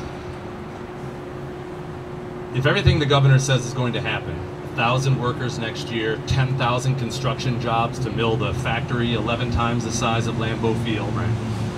In the next budget, meaning the one we're in now, 17-19, we actually have a more revenue generated than we do have expense. My question is, are they going to build that into this budget? And if they don't, what are they saying? The project's not going to happen. Right. So I asked that the other day, and you know, we're meeting on Monday and we're meeting on the Tuesday after Labor Day, and I think they said we're going to vote on the budget September 12th in the Assembly, maybe. It's my anniversary. Sorry. Yeah, it's 12. But, so, you know, I think the Foxconn vote depends on what the Senate does, and, you know, but, I mean, it impacts this budget, so you would think they would have to do something. Right, so the Foxconn incentive bill, I mean, I've heard, I think it was Senator Roger Roth say he thinks that the budget and the Foxconn deal can get delivered to the governor's desk, like, basically simultaneously. Doesn't the Foxconn bill have to be inside the budget? Doesn't the budget have to account for the Foxconn bill? I think so. Is there any way to pass a budget that doesn't account for the Foxconn bill? I mean, they could, right? They could just sign it. Could, but then you have to figure out where the money's coming from. Okay. This, I mean, because these are questions I've had for weeks. I mean, there's more revenue again under. If you think that there will be 10,000 people working on a construction project in southeastern Wisconsin next March. Okay. All right. Any specific questions here? I've got one about TIF, and this actually came from a listener of mine on Monday while Gordon was hosting my show. It came to me, and I wasn't there, so I couldn't ask it. So I'll ask it now. This listener is particularly interested in tax increment financing, and part of the Assembly amendment adds to the list of municipal services that can be funded using tax increment revenue. So right now that includes things like infrastructure or incentives for the specific business. There's a short list of things that money can be spent on. This adds to the list and includes operating expenses for things like public safety. So their question is, would that change apply to all of Wisconsin or just to this project? Do you have any? It's just so it would just impact. This is like a special, mega a special TIF. exception. But the other thing is, this is what I was getting at before. So you create this district, and then you make this massive investment, and the value that is added to the property is used to pay off whatever water, sewer, streets, roads, construction. But obviously, if you have 35,000 people move to southeastern Wisconsin, this is one of the problems I have is, yes, there's revenue generated, but there's also expenses generated. You have more people in your schools, you have more housing, you have more needs. The way they wrote that amendment is money can be taken from the TIF to pay for those additional services related to the new project being there. So that's where, so local government could be creative about how they report that. But it is not going to, they'll have a decision to make if they want to increase everybody else's property taxes up to the new value for 30 years or wait, not get that windfall 30 years later. So, I mean, I think I'm waiting. I guess the local governments are putting in their offers. Like you said, maybe someone already knows where it's going to go. I don't know. But in all of these assessments and analysis on cost, none of them take into consideration what the increased cost and impact of 35,000 people, assuming there's going to be trucks and other things delivering additional housing need. There are, 80% of new job growth increases expenses. And we did hear from the municipalities in the assembly hearing saying we'll have to raise taxes. There's no way around it. We'll have to raise taxes to pay for some of these things. And Gordon was kind of talking about the TIF earlier, but about how in the areas they were talking about, like Kenosha and Racine, their total tax base is $14 billion. And so you have a $10 billion project coming in. Potentially, you could raise taxes by 70% if the local government wanted to take all they could before it expires and they can't take anything. So there are huge increases. And when we talk about clawbacks, there's no clawbacks for the local money being spent. There's no way for them to get that back. Yeah. Well, and once you build a road, there's no clawing back a road, right? Once you put infrastructure in the ground for a project, that money is spent. That's a sunk cost, quite literally. And so, that money can't be spent elsewhere. Any other questions or concerns? Anybody want to voice? Yeah. Yeah, this has gone through the assembly already, but we're not getting much news on what the sentiment is in the state senate. Are the votes there? Is this train left the station, or are we wasting our time here? Good question. I think there might be some more caution in the Senate. Some of the members who I thought would be more difficult to get around, people that actually say they believe in the free market, seem to come out and support early. So that made me feel like maybe there wasn't opposition, but we had questions come up this week that makes me think they're at least going to make some minor changes to try to improve the accountability of it. There's been some polling done around the state that was shared that showed in some of the senators' districts it's not that popular. I think there is a difference between the southeastern Wisconsin, more excitement than in the rest of the state. And so I'm pretty confident it's going to go, but you're also seeing you saw the Gannett paper today. There was a big article on the chambers and all the business groups that are organizing. I know that they're really squeezing the UW system to try to push, come out in support of making the Senate go, even though I don't think they're really that excited about the project. Public statement from Senate Majority Leader Scott Fitzgerald was he didn't know if he had the votes. And that was 2 weeks ago. Well, and I know Roger Roth had made some initial comments about not being in a rush, about taking time. I know some of those have kind of changed recently, those comments, but I think initially there was some pause there. Well, State Senator Roger Roth will be my guest on Fresh Take at 10 o'clock on Monday. So I'll be asking him that, as well as other questions we've heard here today. So if you want to tune in a little after 10 on AM 1150 WHBY or 103.5 FM here in the Valley, you can hear from Senator Roth, and you can call in actually and ask him any questions you have. yourself. He is the Senate president. He has a considerable influence over how this is going to go and the pace at which it will move. With the about half an hour we have left, I kind of want to elevate this conversation beyond the specifics of this Foxconn deal to a larger conversation around business incentives. This is a big question, is what is appropriate for government to lay as a condition on a business? Now, if you're handing them a bunch of money, that may be different, right? So define it as you will, but what kind of conditions do you think are appropriate for government to place on business in something like this, where incentives are being offered? What kind of conditions would you be comfortable placing on them? Well, I think it's fair to ask for good wages. I think it's fair to ask that they are respectful of the environment. I mean, I do think business has a responsibility to the community. You know, I was talking to my uncle who's 85 years old and worked for a paper company for most of his life. And he talked about how he was in charge of testing the water quality and how they knew they were dumping things in the water that shouldn't be there. And the head of this company knew that, well, we could probably get away with it, right? But it's not the right thing to do. And so they took the initiative to build some ponds and stuff to put this in. And he was saying his biggest concern about this is the exemptions to the environmental permitting, because as he sees it, that companies do have a responsibility and they should do the right thing. They shouldn't just try and get away with stuff because they can. That they have a responsibility to the communities that they're in. So I don't think it's unfair to ask that they pay their fair share in taxes, that they pay their employees well and treat them well and provide them benefits and take care of our environment. Because in the long run, that actually does pay off. It pays off for the company to be able to get employees. It pays off for the community. So I don't think it's unfair to ask for some basic requirements like that. I echo a lot of those things. I'm more... I mentioned earlier that if we're going to give money to a company, I would have liked to have seen it more of the money going to customized job training that benefits the company and the worker. I do think, look, we do a lot. The reason we have infrastructure isn't just for the movement of people, it's for the movement of goods. The educated workforce that gets hired by somebody could be looked at as taxpayer supported for businesses that allows them to be productive and have a profit.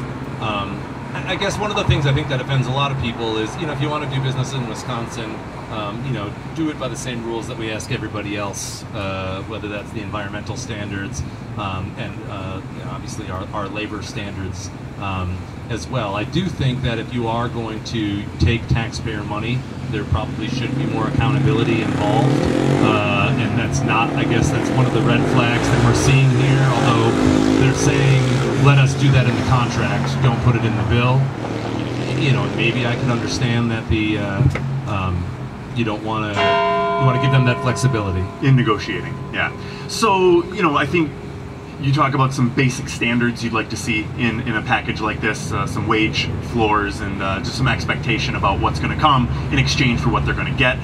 Gordon, you talk about just, play by the rules that exist for everyone else. Those rules have gotten us bottom half of the country job creation and cellar dweller status in new job startups. Is there reason to believe that what we've had for so long needs to change? Other states compete fiercely for flagship projects like this. The uplands of South Carolina has been remade by a BMW plant that came a decade ago. Isn't there that potential here, and should Wisconsin be more aggressive in competing for those kind of projects in order to improve our talent retention, income numbers, property values, things like that? Do we need to be more aggressive? I mean, there are a lot of, every economist will tell you that the factors that go into economic development include everything from an educated workforce, good infrastructure, tax climate, regulatory things. One side likes to overemphasize some of those issues, the other side likes to overemphasize, the other ones. Right. It's really a combination of these things. The difference between the Twin Cities and Milwaukee is the Twin Cities had some emerging new businesses like 3M, Milwaukee didn't have as an industrial city. That's one of the biggest differences between Minnesota and Wisconsin is the mega effect of the Twin Cities economic influence there versus the old industry that exists in much of Wisconsin. So you can't look at where you are now without looking at where you were over the last 50 years. We say oh, our regulatory climate's horrible, but we also say if you don't have a clean environment and quality state parks and other things, people aren't going to want to live here. So I guess there's trade-offs with all those things. You know, I asked on your show the other day, Josh, when I was hosting on Fresh Take, I asked Greg Leroy, who is the executive director of Good Jobs First, you know, has there ever been one of these incentive packages that worked, or what's the best one? And I think he mentioned a auto plant in Kentucky, and it may have been a little, you know, with auto plants, especially maybe 20, 30 years ago, you could see 30 years out and know with some certainty with a brand that worked, that was produced there, that you would have the ripple effect, and that would work. We've seen states, though, I mentioned Boeing in Washington. If you remember, North Carolina gave away the farm to secure a Dell facility. They were gone in 2 years. You know, they got tens of millions of dollars. So, I mean, if your economic development, you know, what's the quote? You can't buy sustainable economic development.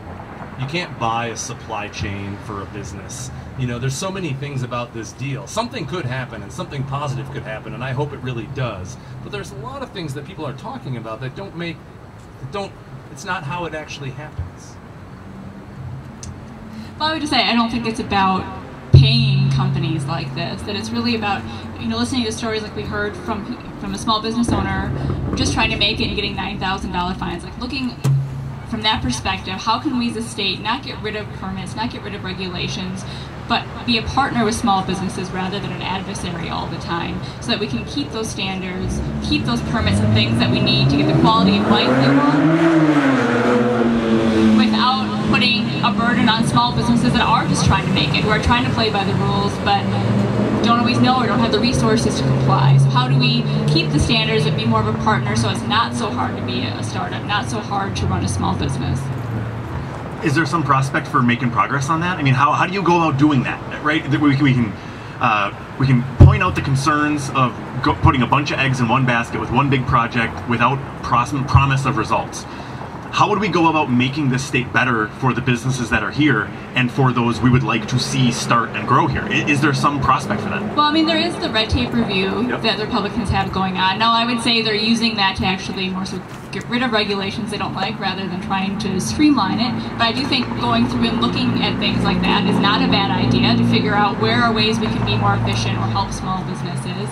I also think it's looking at like the DNR. So the DNR is a common complaint, right? About how it takes so long to get permits. And it's true, sometimes you hear that it takes years to get a permit, and that is unacceptable. But I don't think the answer is get rid of permits then, but look at what do we need to do? Increase staff, increase the process. What is it we need to do to move it along faster rather than just get rid of it? So Wisconsin was not the only state competing for this Foxconn plant. There were, as I have read, 7 states that were competing, and one of them is Illinois. We were the one that was chosen. So maybe it's all of these wonderful things you've talked about that have actually brought us this, but putting an incentive package on the table was part of the ante. That was part of the buy-in to get into the conversation, to even be considered. So if we're not even entering the funnel, we can't come out the end the winner. Don't we need to be actively engaged in this process of courting companies, or else won't we see them go to other states and we'll end up remaining in the bottom of job creation and economic development in the country? Don't we need to be engaged in that? If your best economic development strategy is to pay a company that would never otherwise end up in your state, I don't know that that's the best way to do it. I mean, again, I can only go with labor economists who will tell you that it's better to support industry and grow within your own state than it is to try to buy off a business to come. I mean, most of the national analysis said southeastern Wisconsin, with the exception of water, is one of the worst locations for this company to locate in the country. If you remember, you know, after the election, Trump said we are going to put a border tax on the companies who export their jobs and bring them back into the country. Foxconn said they were going to locate a company here. All swing states were considered. You know, you had it in Paul Ryan's district with Donald Trump. Yeah. And the day after they had the announcement, Paul Ryan and Donald Trump announced they were dropping the border tax from consideration in their tax reform plan. Now, you know, I'm not saying that's cynical. That's how these things work. Paul Ryan's speaker, he should get it in his district. That's a little bit of how it goes. But it doesn't make me feel good about the fact with the access to Lake Michigan water is clearly an important part of the water-intensive LCD screen manufacturing process. I do think being close to the Chicago-Milwaukee markets could be. Although it's funny, they're saying if only we had rail. If only. Well, I would say Foxconn themselves laid out 7 reasons besides this that they were already looking here, which is why I don't think we really need to pay them this amount of money. And also, if you're in the game but you're paying more than what you're getting back, you're not winning at that game. And if we look at like Michigan, their Foxconn plant, I think they're only paying like $250 million or something like that total. So if they can only pay $250 million and get them, why do we have to pay $3 billion? You know, and we asked about what were some of the other deals offered by the other states, and they wouldn't give us that information. So we don't really know how competitive this process was. And let's be clear, there are other things in this bill. You know, you mentioned some money for another company. There's also money in there for a company called Pfizer. So they can get, I think it's $2 million from the state to lay off 7% of their workforce. Can you give us some details on that? What are you talking about? So that's a company that is in Brookfield, and they said they were looking at moving, so this says that they can get $2 million to stay in the state, and they only have to retain 93% of their workforce. So again, they're getting $2 million to essentially lay off 7% of their workforce. They could lay off. It's gotten no attention because I think it's actually like up to 10 million, isn't it? Or is it? I thought it was like 2 million, but. Well, it's not 300. But this has been slipped into the Foxconn bill. Yeah, and it even says right in the analysis, this has nothing to do with Foxconn. And so this is what starts to happen now, is everybody says, well, I want a couple $1 million too, where I'm going to go. And I asked what's the definition of going through a competitive bidding process. They couldn't give me one. There's no definition of what that means. So they can say, we're just going to go, and that can be considered their competitive bidding process. They don't have to prove that it would be cheaper for them somewhere else, or that they'd be better off financially to move somewhere else. They can just say it and get money from the state. Other concerns? I hate to dominate this, but You're not. I got one of the big questions I have, obviously, the speed of how they're trying to push this through. It just kind of goes to Amanda. You know, they're pushing this through so fast. Why not a referendum? Obviously, there's people like us here and more people all across the state that have questions, and this is thrown so far and so fast at us. Why not a referendum? Right? Is there any way we can get it to the point of a referendum? I mean, I think that's a good question, considering each and every single man, woman, and child will be paying about $519, about $1,200 a household this comes out to.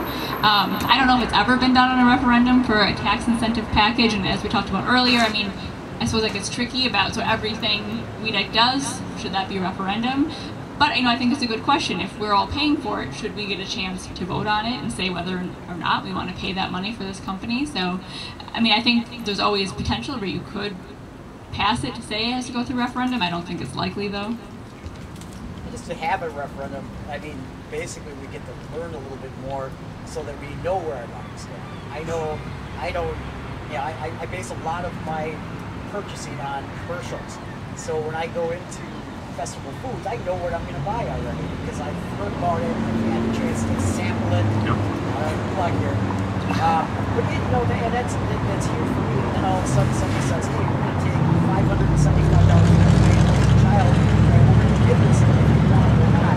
You know, a big question I have is what if we default as Wisconsin? What if this is a favor to Donald Trump and he leaves, could be 4 years, 8 years, could be 4 weeks, he gets out of here and they just pull up? You know, what's to stop them from doing it? Is there something built into that bill to stop them from, once they start this process, from just walking down? There's nothing that says they have to stay here after they get the money. That's why they'll have all the money after 15 years, but we don't see any return under best case scenario for 25.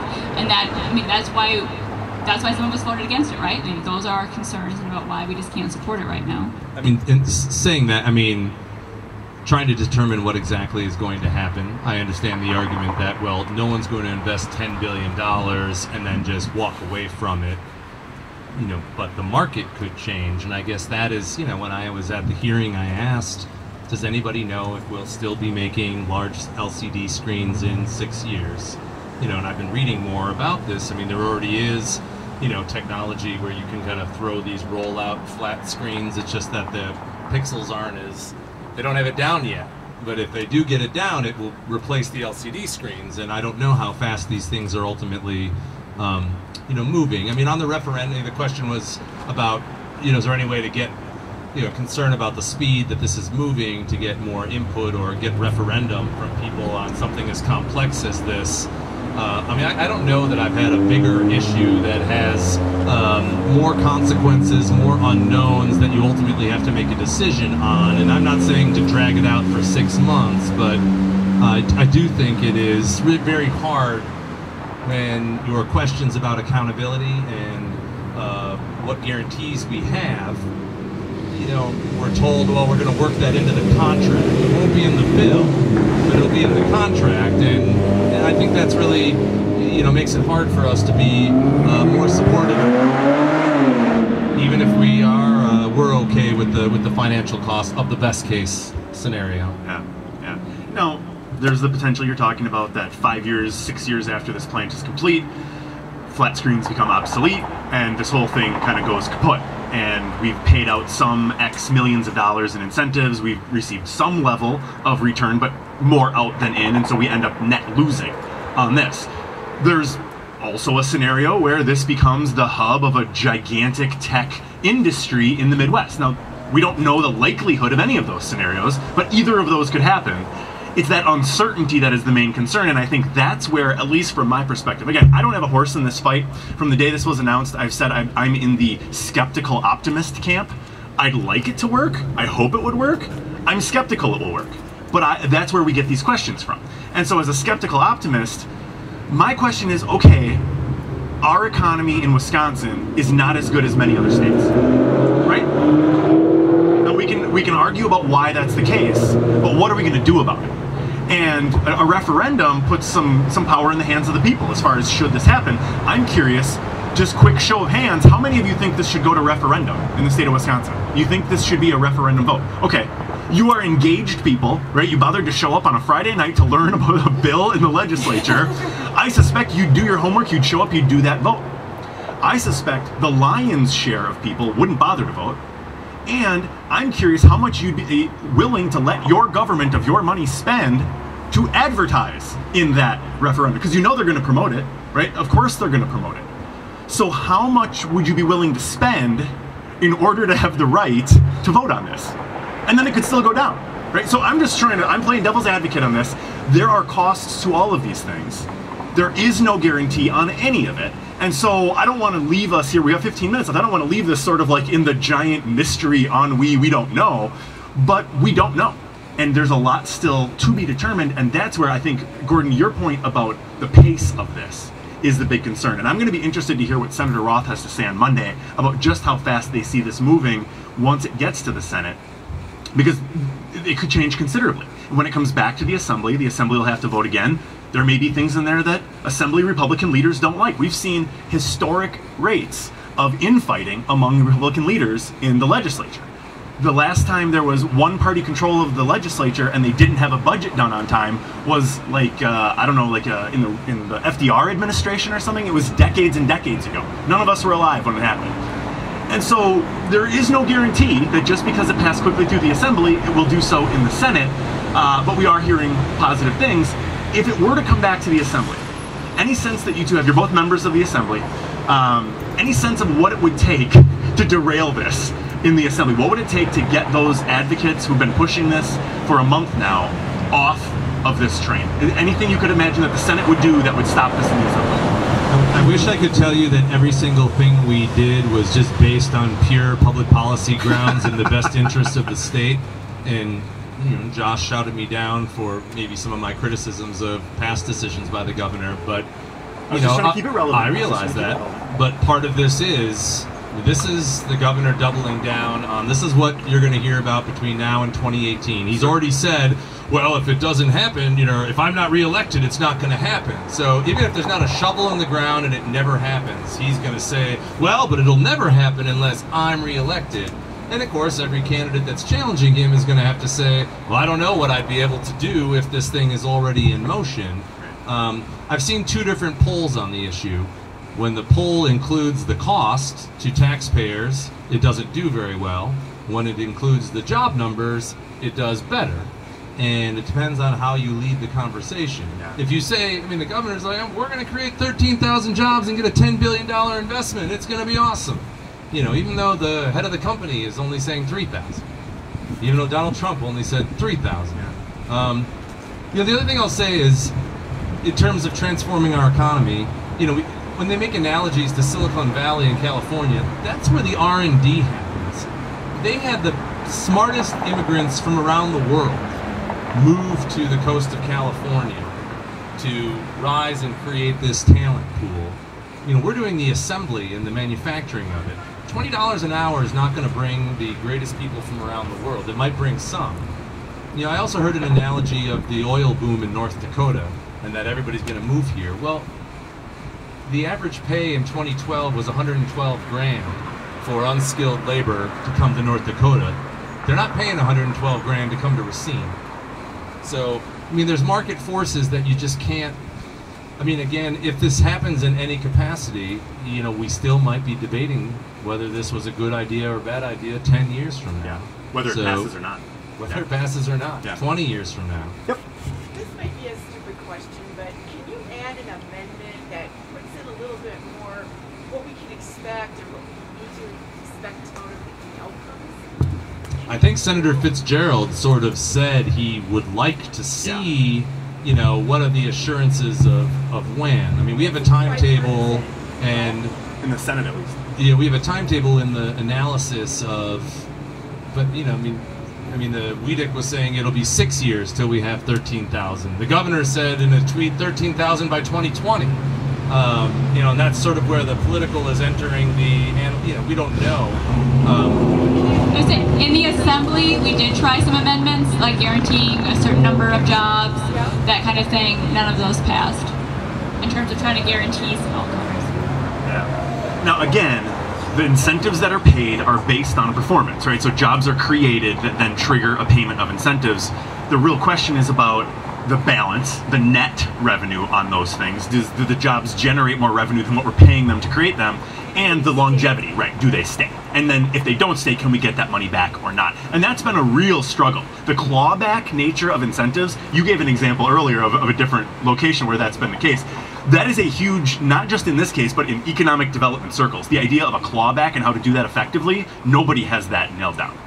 Because the other side tends to have more attorneys on how to, you know, impact what qualifies as a job or not. Right. One of the questions I asked at the hearing the other day was, let's say we build this facility and they exhaust the capital credits, the $1.35 billion through 2026, but the LCD screens have declined and the market's changed. Is there anything that prohibits them from coming back to us to ask for more incentives? You know, and the answer is no. And of course, we would be in a bit of a bind because we'd already invested so much and we don't want to lose it, but it makes us more dependent on, you know, them coming back. And the one thing that we know about Foxconn is they are ruthless in their negotiations around the country to extract as much as they can. In the MOU, it documents that Governor Walker and the administration made 3 offers. The first 2 were rejected, and I don't know what they offered, you know, and so they probably kept, you know, upping it, you know, to a level that some other states weren't willing to go to. I know John Kasich in Ohio said, you know, we're still interested in getting some of the other Foxconn businesses, but we're not going to buy them. So, I again, I hope from a policy grounds for the best case scenario, but, you know, because the governor's got a little bit of a blind spot on the job creation numbers, I feel like it was, you know what, let's roll the dice. The what I called headline numbers on this got a lot of attention when it came out. The 10 billion investment, the 22,000 indirect jobs, the 20 million square foot facility, 11 Lambeau fields. A lot of that got the attention, and once you got past the headlines, there wasn't a lot of detail there. And I think no matter how quickly we move this, whether it's voted on next week or a month from now or a year from now, I don't know that there's answers possible to a lot of these questions. A lot of this is just uncertainty that's inherent in trying to do economic development or any kind of public policy making. You don't know what's going to come in the future. The Legislative Fiscal Bureau doesn't know, the governor doesn't know, the minority leader doesn't know, nobody knows. And so we're left having to take a risk and trust that what we were told will happen. I think, Amanda, your point about staying in touch with your legislators is key at this point. Is no matter how you feel about this deal, if you have outstanding concerns, they are the ones who you have charged to represent you in these negotiations. That is their job. Your job as a voter is to hold them accountable. And so you being here tonight is the best thing you could be doing at this very time to do your job. But you've got to hold them accountable for doing their job. And the way you do that is by asking them questions. You know, the fact that they weren't here tonight, ask them why not. Ask them why they weren't here. I happen to know there was a Senate Republican golf outing fundraiser in Madison today. I don't know that that's the reason why none of them are here, but I know that happened. And so, you know, why weren't they here? Why didn't they want to come and make this case? Here's a chance to connect with voters. They wouldn't do it. I've had no problems booking people on my show to talk about this. It's a different scenario, right? They're not facing you directly. It's a lot easier to talk to a microphone or to answer a call over a phone than it is to talk directly to people. I attended a town hall meeting that Senator Roth had in Shattuck Park a couple weeks ago. I don't know if any of you were at that town hall meeting. This was right after the announcement had happened. He took tons of questions. It was mostly about transportation and the budget, because that was the pressing story at that time. But he was happily facing voters. He was answering questions. I thought he did a great job of it. I know he'll do that again on my show on Monday. Again, he starts about 10:20 on Monday. So tune in if you're interested in hearing what he has to say. But you are the people whose money they're talking about, right? The $3 billion, that's your money, at least some of it. And so I think that's where sort of, we got 5 minutes left. If there's more people want to talk about, I'll get off my soapbox here. But I think that's the role, to your question earlier. The role you can play right now is letting your legislator know how you feel about this. And even if that's just to ask questions, you don't have to know the answers. You don't have to have all the answers. You can ask the questions. Their job is to bring you the answers.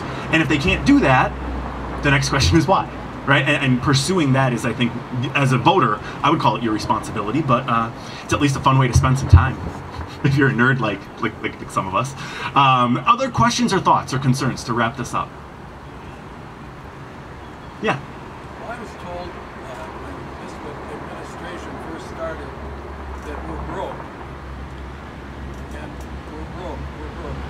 Over and over and over. Because we had a $4 billion debt. We still have a $4 billion debt. It's still growing, according to the news. Anybody can go and look at the library. Yep. And it's still growing. So are we still broke? Or is just kicking the can down the street somewhere? Gordon, as a member of the Budget Committee, I'm going to send that one over to you. So this is where you get the same thing at the federal level. You get into a little complication between debt and deficit. Right. Well, when the governor was making the case, I think when he first got in, it was that we have a shortfall and we need to cut government costs, and that was definitely deficit. One of the issues with transportation, and the reason that we have such a problem, is because the revenues don't pay for it. We have borrowed and borrowed and borrowed over the last 6 years. That 23 cents of every dollar that we bring in is paying off debt. And that's really unsustainable, and now the debt is so high that they don't want to issue more debt, and so we're delaying projects. This is more operating. When we say $3 billion, outside of the $250 million of additional transportation borrowing, which, even though it's $250 million, paid out over 20 years, is not, it's pocket change compared to what we're talking about on the $3 billion of operating expenses, because, you know, we do a 2-year budget, we spend $38 billion. Between 2023 and 2026, 2% of all state revenues would go to Foxconn under the best case scenario here.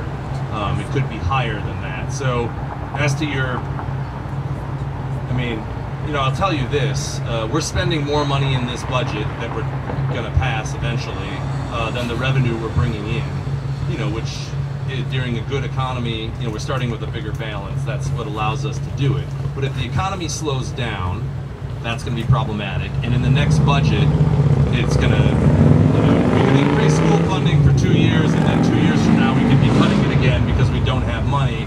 Oh, and by the way, I told you we're going to age we're going to have less revenue, we're going to have more expenses, and we're going to have a tougher time dividing the pie among schools, prisons, Foxconn, you know, all these things. And so, you know, it is part, I mean, a lot of people aren't going to be around when 8 years from now, you know, to have that moment of accountability, or 15 years from now, or 30 years from now. And so that's, but we also have to take into account what the impact is. You know, I worry about what it's like in 2026 for my daughter who's here. So, Gordon, you said that in the 17-19 biennial budget that you're debating right now, that is almost 2 months overdue, that there is more spent than revenue brought in.